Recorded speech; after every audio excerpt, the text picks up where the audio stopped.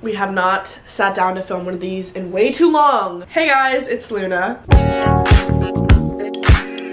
Welcome to another one of my little girl talks. This is just labeled a girl talk because I'm a girl. However, this is for absolutely anybody who wants to listen. It doesn't even matter. I just absolutely love making videos where I get to talk about my experience with things like periods, sex, body image, or anything regarding those subjects, just to make you guys feel a little bit more comfortable. If I can do that, then that's all I want. If it helps some of you guys, great. It helps me the most by making these videos. So I have filmed many of these over the years, so I will include that playlist down below so you guys can watch all of them, keep up to date. But today's girl talk isn't so much focused on a certain topic. I just asked you guys to ask me questions and I will be answering them all. I have learned that there's absolutely no reason why I should be holding back any info from you guys. There's no embarrassing subjects when it comes to these videos because this is exactly what I would want to hear when I was younger or growing up, or even now. So you're welcome. I'm sacrificing. I screenshotted a whole bunch of questions. We're going to dive straight in. We're not holding back. Question number 1, how did you become comfortable with yourself and setting boundaries? This is a great question and it is something that I have not mastered at all. I actually have a new therapist that has been amazing for me, and she is all about me setting boundaries in my life right now, and it's been super hard for me. I watched this reel this morning that was basically explaining the difference between being an empath and having childhood trauma that kind of leads you to the most broken person in the room and leads you to like help everybody, and that's me 100%. I have always called myself an empath, and I know it's such a like, oh, I'm so empathetic to everybody, I have so many feelings, but genuinely, like, it comes to a point where I sacrifice all of my own well-being and self-love and self-help to help others, which is a good thing in a way, but also not so good because I'm not taking care of myself, and I will like devote my whole life into fixing somebody else, and that's what I do in relationships, it's what I do in friendships, and that's not setting any boundaries for myself. And it's so super hard for me because I want everyone to feel so loved and important, and I don't want to hurt anybody's feelings, but I also need to realize that I'm not taking care of myself. And something that my mom always tells me is, on an airplane, if it's going down, they tell you if the oxygen mask drops, always help yourself before you help others. And I think that's just the perfect analogy, because if I'm not helping myself and I deteriorate myself, then how am I supposed to ever help others? That's really what I'm trying to focus on right now, and it's so much harder said than done, let me tell you. If someone gets mad at you for setting boundaries, then that's not your friend, or that's not someone that actually cares about you. People should respect you and respect your boundaries and respect that you're doing what's best for you and see that it's out of love. If I didn't want you in my life, I wouldn't set a boundary with you. Clearly you mean something to me. What relationship do you have with your body currently? You guys know my whole struggle when it comes to body image. I've made several videos on it. It is one of like the first kind of videos that blew up for me was me crying because I hated my body, and that was mostly because ballet, of course, being in that industry and trying to live up to those expectations was just killing me inside. And then once I kind of took a step back from that, then you also in turn have the societal body image ideals and pressures that are completely different. Of course, every single day I'd say my relationship to my body now is way healthier as a girl, as anybody really in this society. You wake up and you look and you find everything that you don't like with yourself. You know, this morning I wake up and what's on my Instagram feed, it's Vanity Fair Oscar party, and it's all these celebrities that look absolutely stunning and skinny. Is that the ideal normal human? Like, no, that's not at all, but that's what I convince myself to be, and that's what I convince I have to look like. In reality, we're placed on this earth to come here and succeed and you know, feel happiness, and that has nothing to do with your body or being skinny or having like a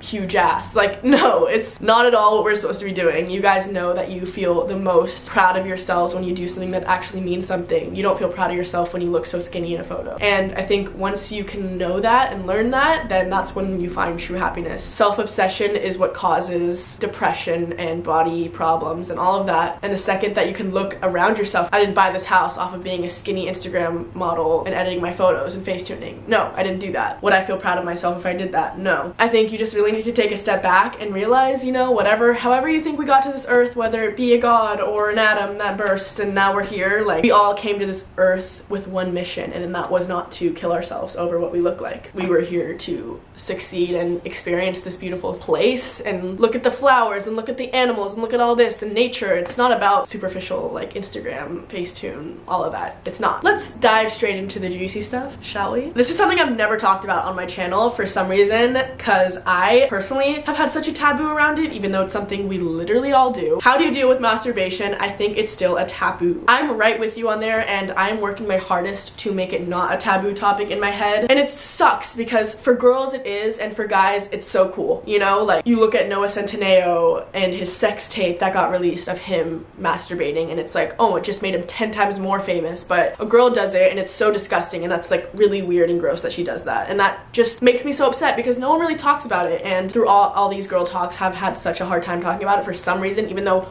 oh my god, it's something I do all the time. Like, and something I have done since I was young, and everybody does. There's literally nothing wrong with it at all. In fact, it is so good for you and amazing and so cool that you can be in tune with your body like that and know your body like that. And I recommend it to literally everyone. If you're even about to have sex or having sex and want to know what feels good to your body, masturbation is great. It's funny because I feel like I'm the masturbation like guru for all my friends. I got them all their first vibrators. And with that being said, I actually get to introduce you guys to one of my favorite vibrators and introduce you guys to one of my favorite companies, which is Lelo. Lelo was one of my first vibrators, and I'm very, very honored that I get to work with them. And I'm just really excited that I get to show you guys this vibrator today because it's one of my personal faves. I really like something simple and easy. The product I want to focus on specifically today is the Lelo Scylla Cruise Sonic Clitoral Massager.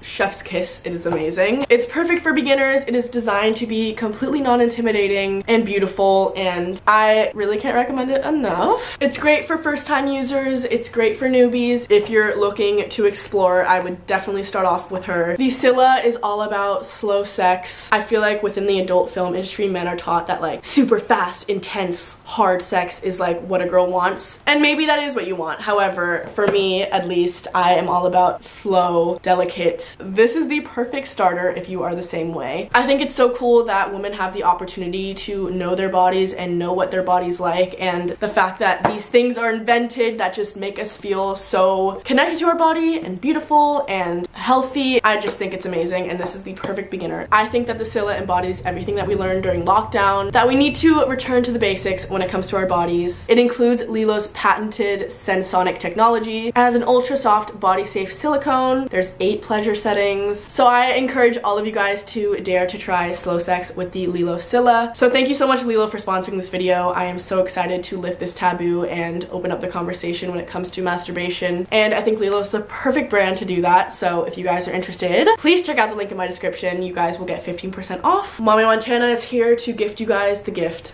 of an orgasm. You're welcome. Okay, moving on with the video. Is it normal to like being single or not want to be in a relationship, or am I just weird? You are not weird. I am the one to tell you right now, and all my friends know, that I have always been so anti-relationship. I think for me, I've just been hurt so many times, and I've been in relationships in which I have not been elevated in me. I've only been brought down, and I think that's common, especially in young relationships, because I'm learning so much about myself. I have so much trauma to work through that I know that I become psychotic in relationships. It takes a really specific person and a really healthy relationship for me to be a better version of myself than I already am. Like, I am so happy in my life. I'm such an independent person. So especially if it's a partner or something, then it has to be exactly the right fit for me to have a happier life than I already do, you know? That a lot of people settle for things because they want that partnership and comfortability, and knowing that you have that person. You're not weird at all for not wanting a relationship. In fact, you're probably saving yourself from a lot of hurt, especially when you're young. Just because I was so hurt, I was so scared of being vulnerable. I think that's also just a really big part of finding love and finding that right person, is by being vulnerable. And at the end of the day, I don't think anyone should be out there searching for somebody, you know? You have to let it all come to you naturally, and when you're living your happiest life, when you're confident, when you're doing everything that you ever dreamed, then the right person's gonna fall into place into that, you know? I promise you, the right person comes in at the right time and only elevates your life, and it's amazing. Kind of piggybacking off of that, elements of a healthy relationship. For me, I always thought that my biggest trauma when it comes to dating men came from a situation I went through last year that I kind of talked about with you guys, just being in a super toxic situation where I was treated terribly, and from that I was always like, relationships suck and blah blah blah blah blah, but in reality that was not even close to being a relationship. I randomly think that most of my like trauma or relationship like issues come from my first relationship I was in that seemed healthy from the outside, but I just didn't know any better better. And, you know, I was like not allowed to go out and with my friends because I'd have to text him constantly, or like every time I'd be like, oh, I actually decided I want to sleep at home tonight, it's like, oh, well, you don't even love me and blah blah blah blah. Or it was just like made me feel so ashamed for wanting to live my own life and be independent, and it was so all-consuming. Now, being in a healthy relationship, I have learned that that is not at all how it's supposed to be. I feel like when you're in a healthy relationship, you feel so excited and empowered to do your own thing, and that love only just kind of makes you happier and brings you up to do your own things, and that person should be so supportive in what you want. Healthy relationship, you don't feel that anxiety in your chest, and you guys know exactly what I'm talking about. And once you find that, then you'll know. But again, I'm just gonna keep saying it and saying it. If you're already here, then that person comes and meets you there, and that goes up. Like, you guys just succeed together and you're happy together. But if it's uneven in any way or you both go down, then that's not a healthy relationship. Guys, when you find it, it is magic. Is it normal to not finish during sex? Okay, ladies, so basically the percentage of women that actually come from penetrative sex is 20%, meaning 80% of us do not. It is